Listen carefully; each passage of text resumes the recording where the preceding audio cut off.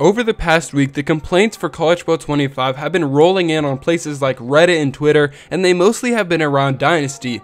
Today, EA finally released a response which goes over some of that, which is what I'm going to be going over today.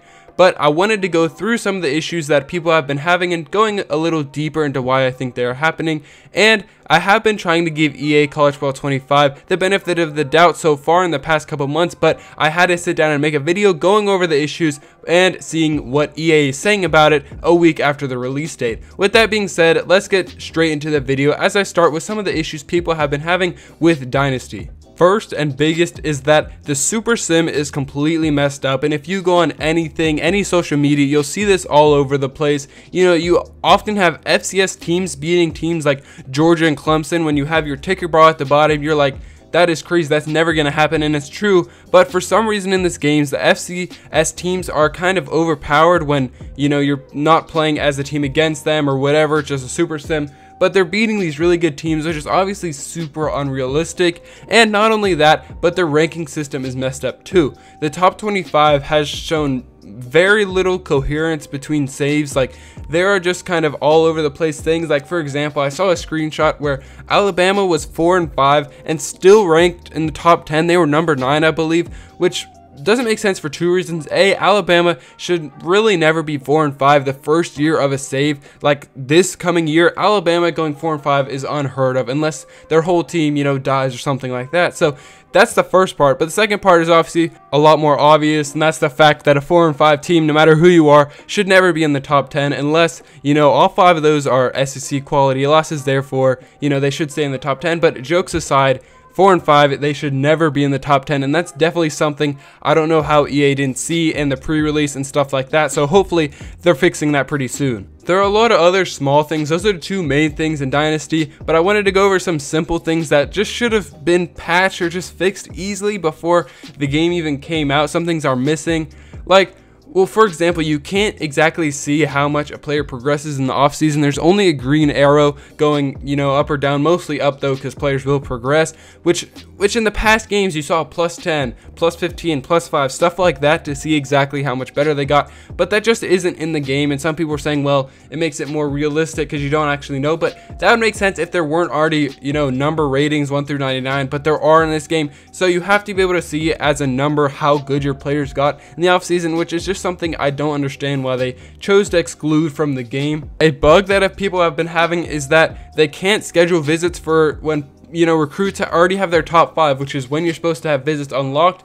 They just can't schedule visits, which doesn't make sense for really any reason at all. You know, it's just kind of an oversight by EA to not fix that before the game comes out, because it's not a small issue. I mean, people have been complaining across the internet about that. It's a very, very widespread issue, so hopefully they get on that too. But there are also no past records, which is something that should be a given. It was in NCAA 14. You saw, you know, you beat the, you know, rushing yards in a game or rushing yards in a season, stuff like that. It's just not in the game. And for a Dynasty where you're competing against, you know, you're trying to bring your school to the top and beat however good it was in the past, that just doesn't make sense to me why they wouldn't choose to include that. And I have been talking about that. If you go back, if you've been watching my videos, you know that I've been saying about Dynasty is I wanted top 5 and top 10 records, and they didn't give us records at all. So that's a big disappointment to me personally, as well as a lot of other people who have been complaining about the exact same thing. Wear and tear has been another thing that EA has pushed this whole time before the game comes out. You know, this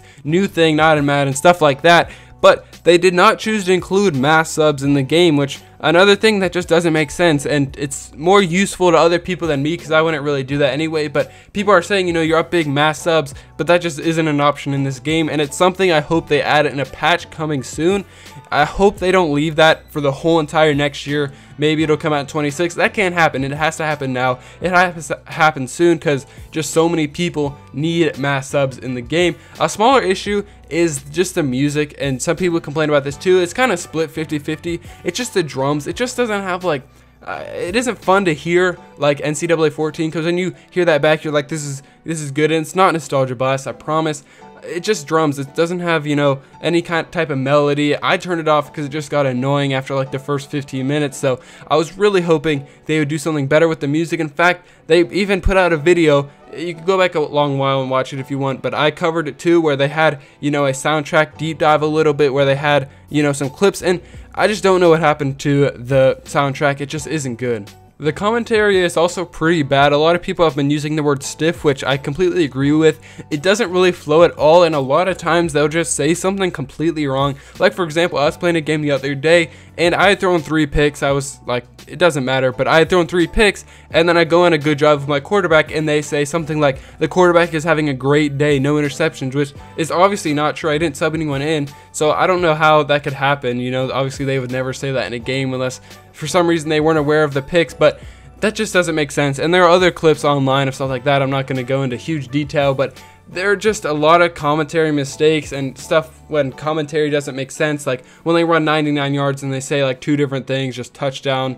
So I don't know, they made a video literally saying that the commentary was going to be super deep, and it just isn't at all. So I don't see them fixing that. We're just gonna have to live with it. I know you guys might be thinking that this is just a complaint video and I'm just bashing EA in the game, which is not true.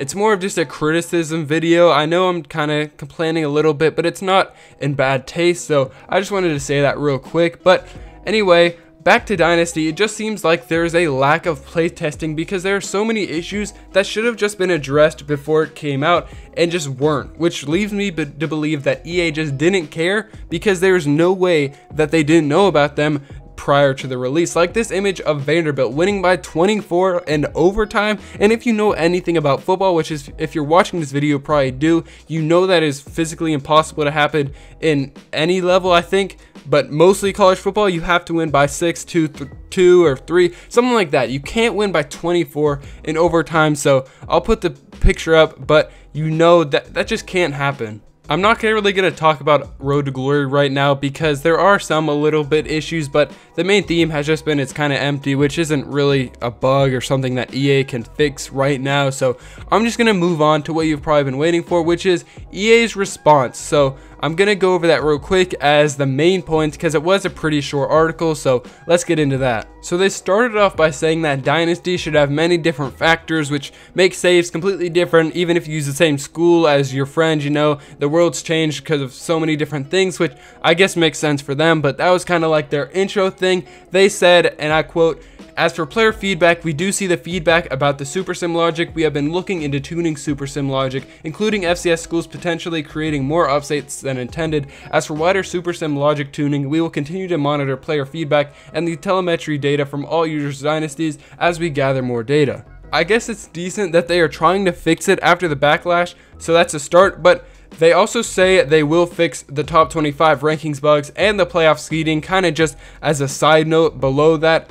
They acknowledge the issue with modified conferences not saving, saying that you just have to go back into the setting to see if it's saved, which it said workaround, so I think that's what you do until they fix it. I don't think they're just saying to do that for the rest of the time you're playing Dynasty. They address the top 5 visit bug by just saying that the team will do additional tuning to the recruiting process, which could mean anything. I think they'll definitely target bugs first, but they just said tuning to the recruiting process, so they could change stuff that people like or people dislike. They really weren't very broad. They just said, we know about this issue and the team is working on it, I guess. There are a couple other points about stuff like small issues with team builder and kind of cosmetic stuff with jersey numbers people were complaining about. So I'm not going to go in those in depth because those don't really matter. But you can find the, article if you want to know that much. But those are just the main points, kind of the meat of the article, what you want to know. So there wasn't a whole lot going on, just letting us know, I guess they know about the issues and are trying to fix them. So it's good that EA is aware of the problems. So it could be worse, but I still don't know how they didn't see these before the release. Like, I don't know how one person didn't just sit down and play Dynasty and say, these are the issues, we should fix them. And if they did see them, then they just didn't care enough to fix them. So either way, it's kind of a lose-lose for EA, but it is what it is at this point, and we can hope that they do patch them pretty soon so we can get back to dynasties, which makes sense, and don't have Georgia going 0-10 their first year. So with that being said, I guess we'll just wait for the next patch, and I will see you in the next one. Bye.